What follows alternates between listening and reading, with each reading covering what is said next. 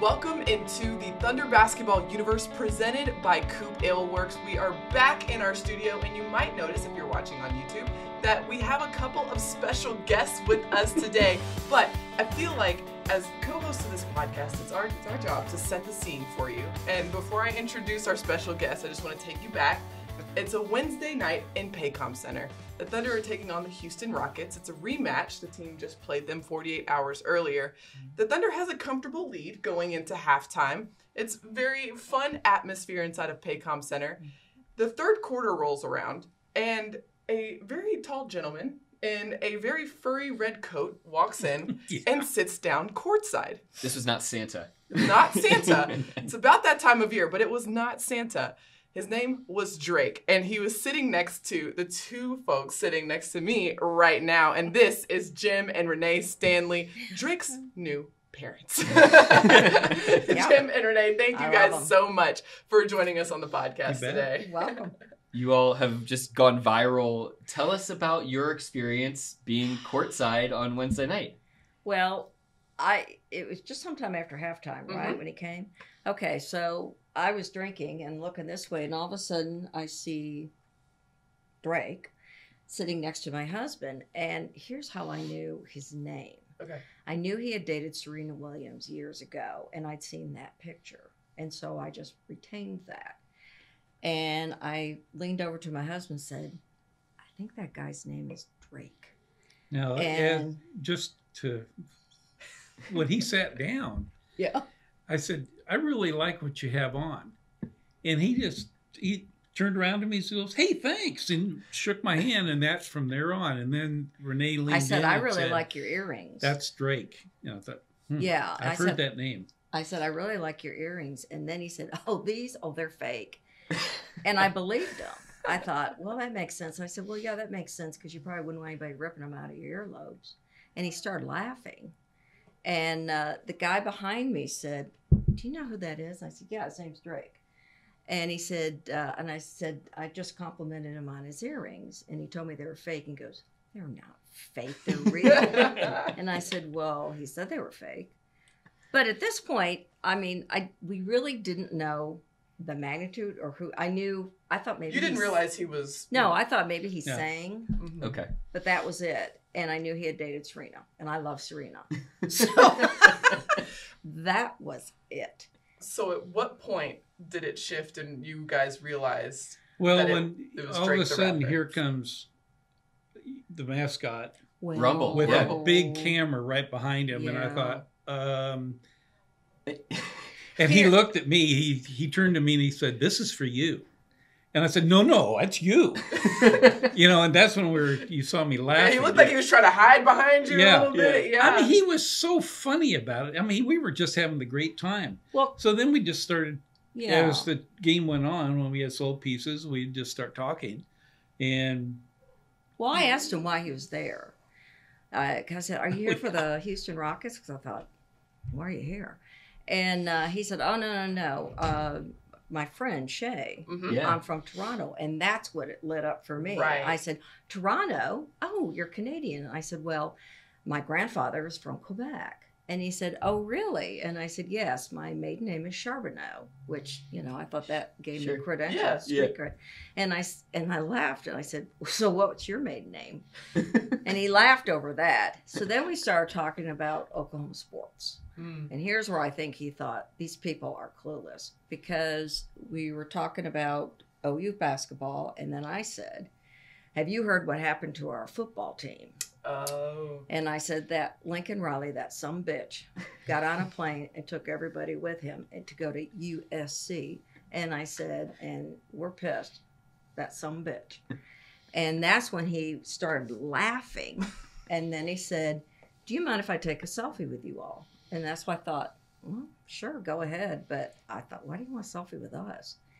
And so he took it, and I said, and I was laughing. I said, just tell everybody we're your new parents, because who would know who we are? And then it went viral. My phone kept dinging, and my watch kept going off, and I'm looking at it, and people go, that's Drake. That's Drake. Do you know who that is? And like, I kept, yeah, I guess that's Drake. But we really didn't know. We were honest in it. He was charming. He was nice. He was funny. He was sweet. I did ask him, do you know how to ice skate? And he looked at me funny. I said, well, you're Canadian. And he said, well, yeah, I do know how to ice skate. I mean, that's what we were interested in. And then he and Jim started talking about hockey. Hockey. And he knows so Connor McDavid personally, who is one of my favorite hockey players. Yeah. Because I follow the Oilers. They used to be, Barron's feed team. So we kind of got talking in hockey. He was telling me all about Connor McDavid. And I mean, it was like just everyday guy sitting next to me talking. We just thought, this is the nicest guy.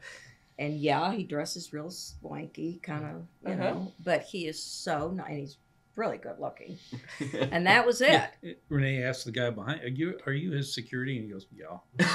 Yeah, he's. And I figured, some celebrities, that guy would have probably reached over and said, don't talk to him. Right. We never even, I knew he was there, but they couldn't have been nice. Down to earth. Yeah. Oh, yeah. That's awesome. Yeah. And at the end of the game, I mean, we were chatting, and I mean, just chatting. Just being friendly to him. And at the end of the game, he stood up, kind of bowed to me. And I said, Drake, you are just lovely. And he is. And he kissed my hand and he left. And that's when people run out and said, what did you say to him? What was he saying? It had to have been something. Do you know who that is? I had to ask a man. I said, tell me what he does do. And he said, honey, he's a rapper.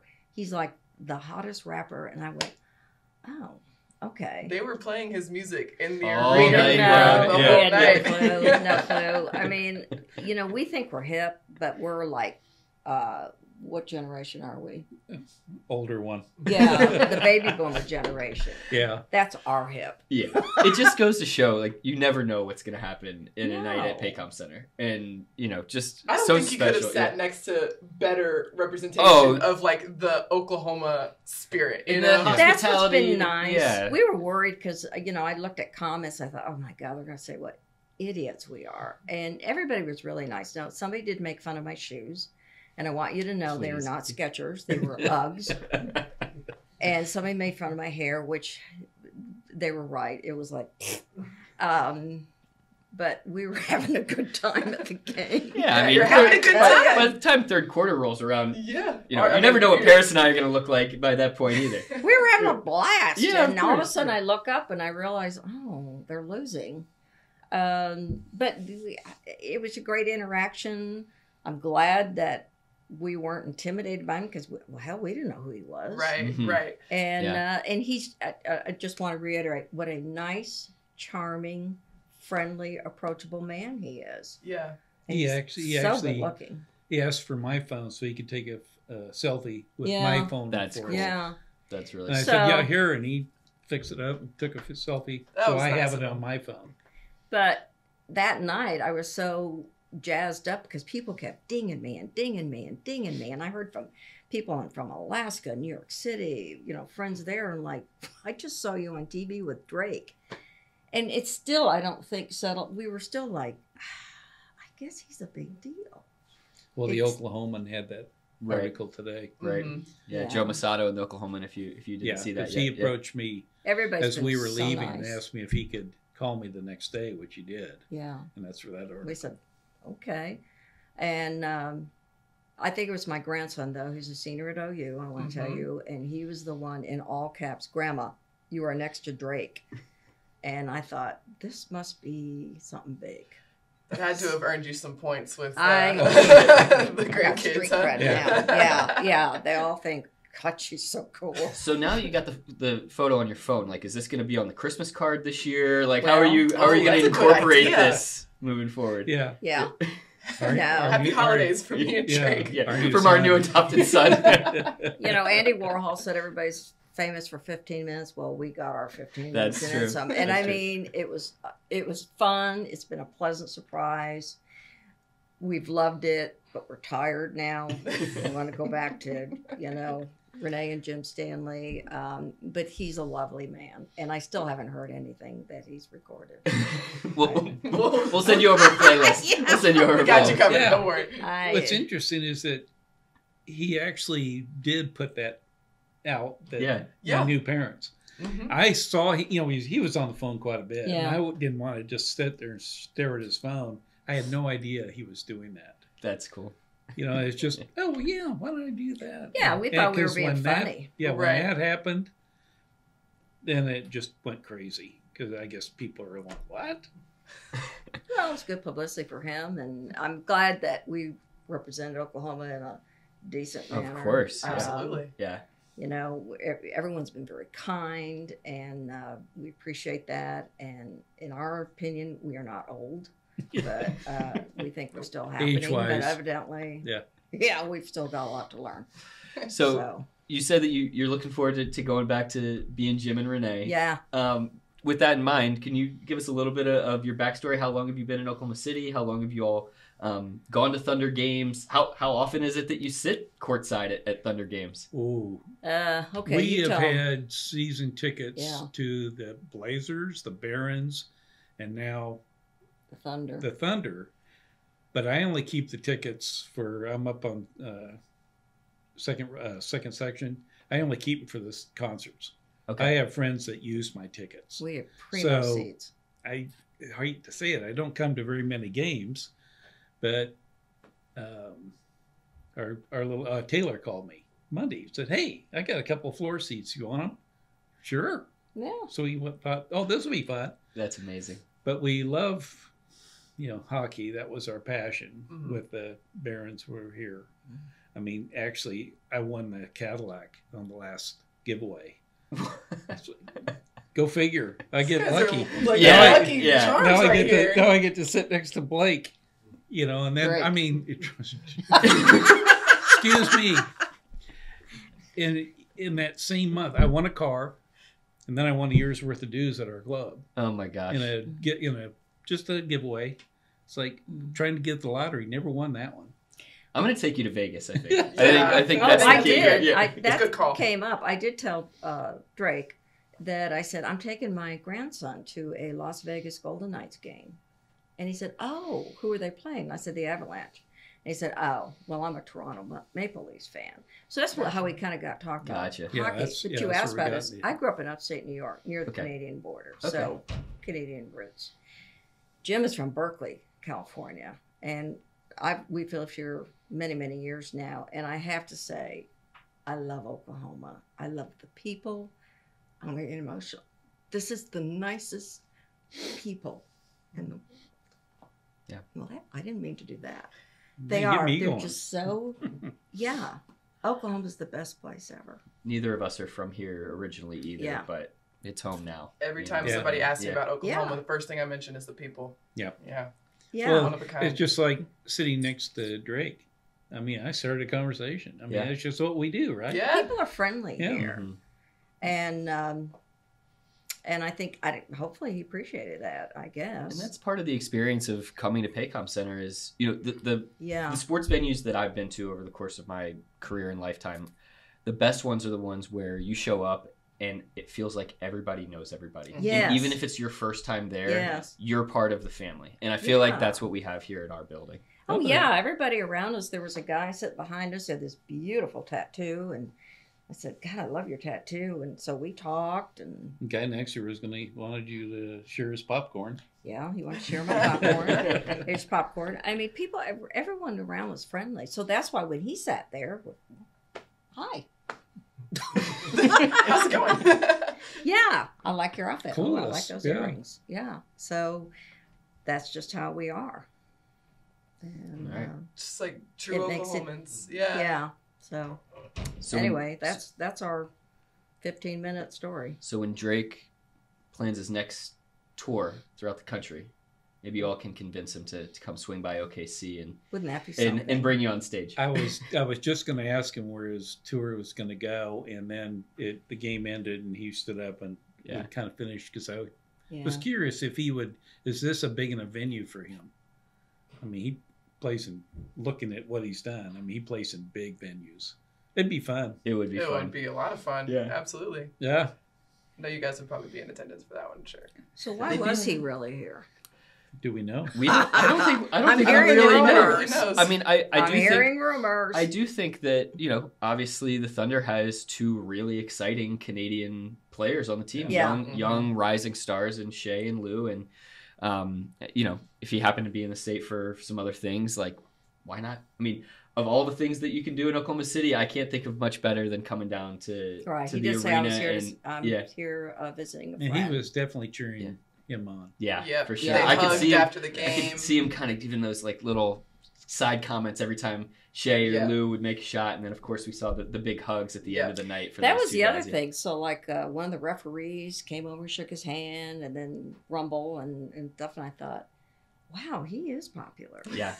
And it still wasn't registering how popular he was. He's just a big time booster of the NBA. Like he loves basketball. He's courtside everywhere and very popular with the players. I asked him if he could ice skate, and he told me he could. So there you go. We'll have to see that. another athletic gift as well. Yeah, I connected the Canadian. I said, "You can ice skate, right?" And he said, and he looked at me real funny. I said, "You know, skate." And he said, "Oh, yeah, I can." And I said, "Well, of course, you're Canadian." Oh, that makes sense. How did you know? How did you know, Renee? Yeah. My new mom knows everything. Exactly. Yeah, you grow up ice skating. So.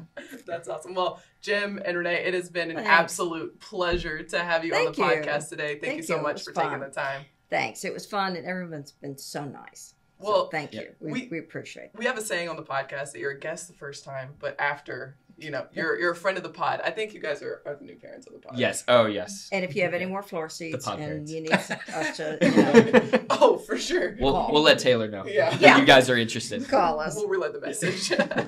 Okay. All right. Thank you so much. Thank you guys so much. COOP Ale Works is the proud sponsor of Thunder Basketball Universe. Brewers of the fan favorites F5 IPA and 99-calorie Ice Chest IPA. You'll find those and many more COOP beers at retailers across Oklahoma. Learn more at coopaleworks.com.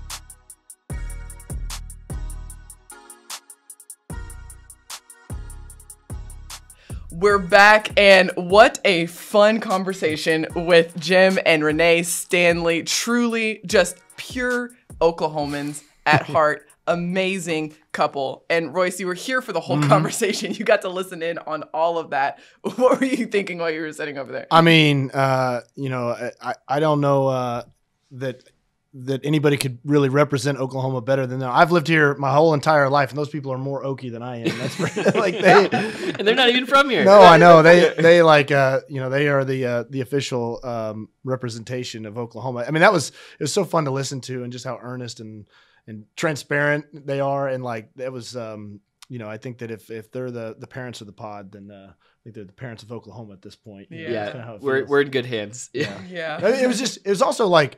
I thought it was really just interesting to think about, one of those things where you're in an arena. You guys probably felt the same way. You look over there and you're like, is that Drake? And he did have to sit by somebody, and it just happened to be those people. And like so many little things kind of come out of it. And it's just it's a fun example of like, you don't know what's going to happen at a game that you go to. Right. Randomness in the NBA. That's like the NBA's brand to a T. Yes. Something weird might happen at any game you might go to. It might be on the floor, it might be off the floor. Who knows? And for whatever reason, it feels like a lot of that type of randomness often hovers around Oklahoma City. There's always something every year. Like big events always seem to happen in Oklahoma City. I don't know what it is about that building. Yeah. Well, it's a great point, and this is why it's like so special to have the NBA in Oklahoma City with no other professional sporting events here. And like the NBA is also, especially compared to the NFL and Major League Baseball, like it's the sport that has the most chance for interaction. Yeah. You're so close to the players. You're right on the floor. It's a very celebrity-driven sport as well. So, like, you just never know. I mean, Royce, you've attended pretty much every Thunder game in Oklahoma City. A lot of them. Yeah. I know there's been a lot of crazy, wacky, different nights. We've had Lil Wayne here in the building. We've had, the entire NBA shut down because MC of what happened. Hammer was here one time, I remember. Oh my God. So, I mean, I don't know. Just like, can you put it in perspective, just what it's like, the Paycom Center atmosphere and the things that happen? Well, I mean, that's what's awesome about it. As somebody that lived in Oklahoma before an NBA team, and now since one's been here, it does it brings the big city element to Oklahoma City. and where, you show up to a game and it's not just about, having a high level team on the floor to watch yourself with professional athletes and guys that are, incredibly good at what they do, but the players that they're playing against and who's in town that night. And then, then things like that. And I think you can just kind of see it from afar of the impact that the Thunder have had on Oklahoma City and just the way that people kind of perceive it to be. Even something just as simple as Drake. I know that there were probably a lot of snarky people on Twitter going, what's he doing there? Mm-hmm. But he's there to watch an NBA game, sit courtside, and watch like some really good young players that are from his country. And to me, like that was one of the coolest parts is that for whatever reason Drake is here, he also wanted to be there to watch Shea and Lou. And by the way, it was really cool that Shea balled out in front of him, played a great game. 39 points. Yeah. Season high, I believe. Right. Mm-hmm. And, that was so like to me, that's just one of the great things about it is that, you can show up to the arena and you can watch good basketball. Something weird might happen any given night. For those who don't really know, me, Nick, and Royce kind of sit like this on courtside and press row. And so I remember when Drake walked into the building, I leaned back and I'm like, Gal, Drake's here. And I said, why? and then you said, Drake's here. And I said, yeah, why? I would have said Drake Stoops. Yeah. Why is he here? I don't remember turning this direction. So what happened when Drake walked in for you? I honestly had no idea until I saw Gallo's tweet. I didn't notice him. You were so locked in on the game. Yeah. I was just like, I have to watch what's going on here. Yeah. I saw Gallo's tweet and I immediately looked up and that's kind of a popular area for famous people to sit is in those courtside seats. So I immediately looked over there. And mind you, those seats had been empty for the first half of the game. Right. Yeah. So they're, you don't think to look over. And also there. Drake kind of stands out. Yeah. Especially in a big red furry coat. Yeah. Right. And so I was kind of like, oh wow. And I mean, immediately I got probably 30 texts from people asking why is he here? Why is he here? And I'm like, I don't know. I have no idea. Right. No clue at all. Yeah. You want me to walk over there and ask him hey, why are you here, buddy? Yeah, I had no idea. But what a fun element to that game. The cool part, for Jim and Renee Stanley, who were just talking to, if they had never found out who Drake actually was, if their phones hadn't blown up or whatever, they still would have had an amazing time. A blast. Yeah. They would have had a great time. And Royce, not to put you on the spot, but I follow your wife Carrie on social media, and I see your sons who come to the games, and they come to a lot of the games. Yeah. And they are jacked up, regardless of what the experience I feel bad is. For the people that sit around them, honestly. but I think that, I think again, that all speaks to just the game night experience of being able to have an NBA team in your city that yes, some nights things are going to be awesome and crazy and unexpected and wild. But some nights it's just going to be a normal NBA game, but it's still a reason to be jacked up and psyched out of your mind like Harrison. And I mean and that's the thing. And by the way, he's convinced that they don't lose when he's here. Although they lost for the first time when Shea's buzzer beater rattled in and out. That was the biggest moment of his life. If that goes down, he would have been convinced forever that they're going to go undefeated. I would be I know it's brutal. Yeah. But that's kind of the point though. So you just kind of go back to some of the games and just kind of you don't know what to expect. You show up to a game, it's the Thunder versus the Kings, maybe not a marquee matchup, and then all of a sudden you see an incredible Thunder moment with Lou picking De'Aaron Fox's pocket and taking to the other end, and the crowd was going nuts for that moment. So you just don't know what's going to happen, and you might have an expectation when you're sitting at home and looking at your tickets, going, "Do I want to go tonight?" But it could end up being a really memorable night if you just decide to come and enjoy it. Right. That's what happens. Well, any given night in Paycom Center, especially when it comes to the Thunder. Now, that game for the Thunder, it was the beginning of a home road back-to-back. It was a tough, had to go from OKC to Memphis.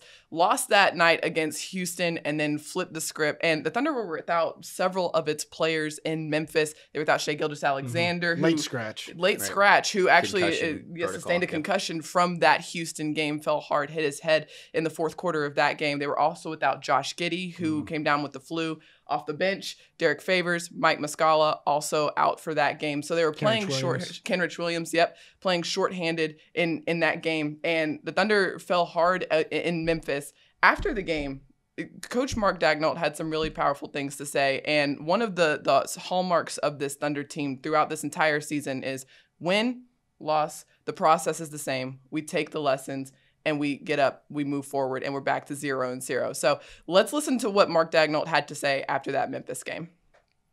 I mean, we've been, in tough games before.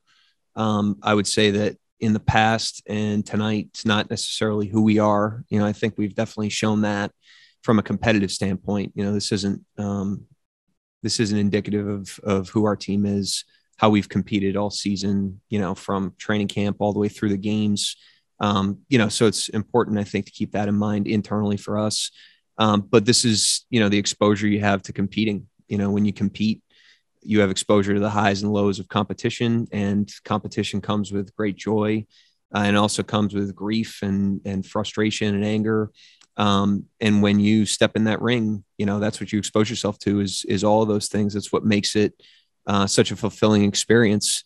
And that's why the joy feels so good, because, when you get punched and you taste your own blood, it doesn't feel great. It's obviously, you got to embrace all the opportunities you get to play. And these are guys that haven't played the minutes that they played tonight. So it's definitely an opportunity for them to do that. But like I said, the lessons to take away from this is, this is part of competing. The exposure that you get to competition, opens you up to all the experiences of competition, good and bad. And, if you don't want to, take the bad, then you can't pursue the good. And that's the lesson. You got to just kind of taste your own blood, sit in it. We certainly own it. We're not making excuses or running from it. But at the same time, I think it's important to note that this isn't who we've been all season. Really, really powerful stuff from Mark Daigneault after that game. And he wasn't the only one that had some really good things to say. Mike Muscala also spoke after the game, and Ty Jerome, who had a pretty interesting perspective following that loss. I'm really glad that we got to talk to Ty, because I remember when I first met him at the beginning of last season, I got to have kind of an extended conversation with him about his experience at the University of Virginia. You may remember that team was the number 1 overall seed, and they lost to a 16 seed his sophomore year of college. They had to keep their heads up. They didn't, get down about it. And the very next year, they came back and won the entire national title.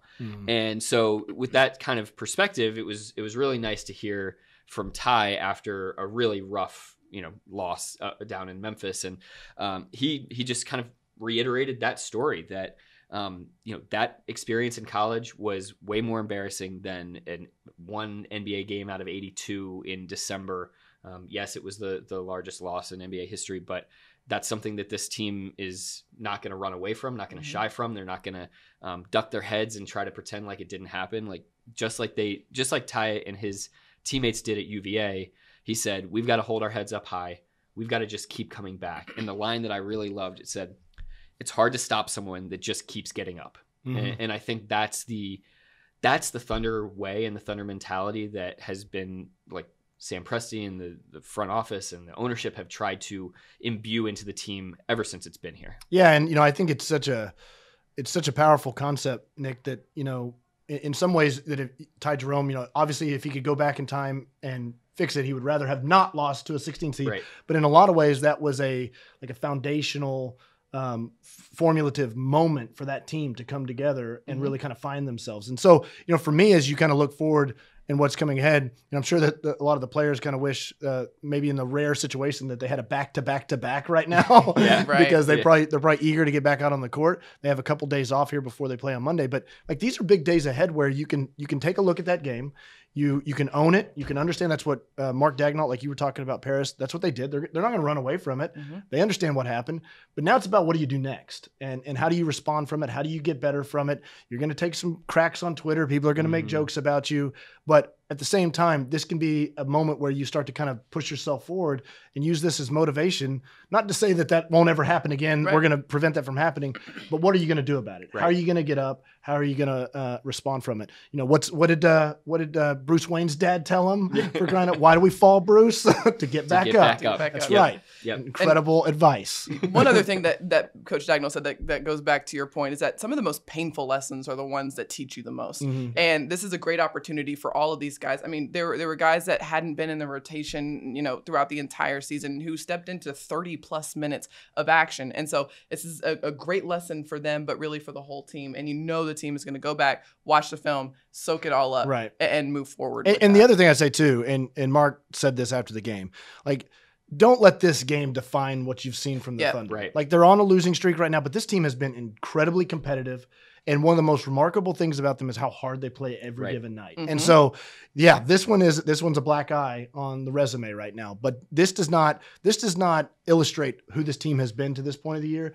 They've lost and the games that they've lost have been close. They've been hard fought. They're coin flip games. Utah. I mean, all of these. Boston, Shea shot rattling in and out. I mean, these have been like close games where they had the Rockets the other night and they got away from them late. So I mean, like this has just not been who they. It was a perfect storm. The late scratch, I think, to Shea really probably had more of an effect than people realized because they were really limited at point guard and they were starting inexperienced guys there. So, I just think that that's an important thing is that, like, you can't run from it. It's in the books now. It's there forever. But this isn't who the Thunder have been all year. Right. Well, the Thunder's got a couple of days off, like you mentioned, Royce, before they hit the road again. The next 2 games are going to be on the road. So let's give you what's on tap for this team. Gallo, there's something that you've been tracking that you're going to want to keep an eye on as the team moves forward into these next couple of games. That's right. So Lou Dort hit another 3 on Thursday in Memphis. That extends his streak of consecutive games with at least 1 3-pointer made to 36. That seems like a lot. And it is a lot. It is. That's because it is. On Wednesday night, Duncan Robinson of Miami, his streak was snapped at 69 games, making Lou having the second longest active streak of games with a 3-pointer made, right behind Steph Curry. Just right behind him. Right behind him, just so nipping at his heels. Steph Curry's at like 158 or something like that. Yeah, you know. So every streak's got to start somewhere, Nick. That's right. Records are made to be broken. Exactly. But I will say, it's just incredible to see Lou Dort at number 2 on that list with the names behind him now and in front of him. And by the way, like, one of the big things that I've noticed with Lou and some of these 3-pointers recently is kind of the evolution of the way that he's hitting some of them. A lot more off the dribble. Yep. A little more decisive and quicker. Like those off the dribble threes that Lou's hitting, like that is a big developmental piece that he has worked really hard on. It's one thing to have somebody set you up and to be open from 3 and you just knock it down. A lot of his threes at the beginning of his career were in the corners. Exactly. Right? Yeah. And people were leaving him. They were, he was building respect as a shooter. And now you can tell, and it's opened up other areas, like Lou's getting to the bucket more. And I mean, to me, this is why he's blossoming as a scorer, is because now he's a threat. And he's a threat to shoot off the dribble. He's a threat off the catch. And now he's putting the ball on the floor and he's attacking those closeouts. Let's say a hypothetical lineup that has Shea, Lou, and Tre Mann in it in later on this year or next year or the year after. If you have 3 guys on the floor that you have to go over a pick and roll on, that's really difficult to defend. You're going to get gashed on drives all night long. Yeah, and with Lou in particular, this growth in offense for him, and you talk about, like, especially in like a late game situation, Lou, a staunch defender, one of the best in the league. And then now you've got a budding guy like Tre Mann who can create. He's already got the offensive side of it. Now it's kind of a reverse of Lou, right? Like now he's building that defensive element as well. So I like that hypothetical. I think that's got some potential down the road. There you go. All right. So like we mentioned, the Thunder will be back in action on Monday in Detroit. And then they're going up north to Drake's hometown, Toronto, Maybe to take. Drake will be there. Oh, who knows? You might want to tune in on Bally Sports Oklahoma. Send Jim and Renee up there too. Here we go. All right, and we will catch you then. Until next time, thank you so much for listening. Be sure to like, rate, and subscribe wherever you get your podcasts. Be sure to catch us on YouTube as well. We want to thank our special guests, Jim and Renee Stanley, the new parents of the TBU podcast. Thank you so much to our producer, Matt Bishop. And until next time, Thunder up and catch you later.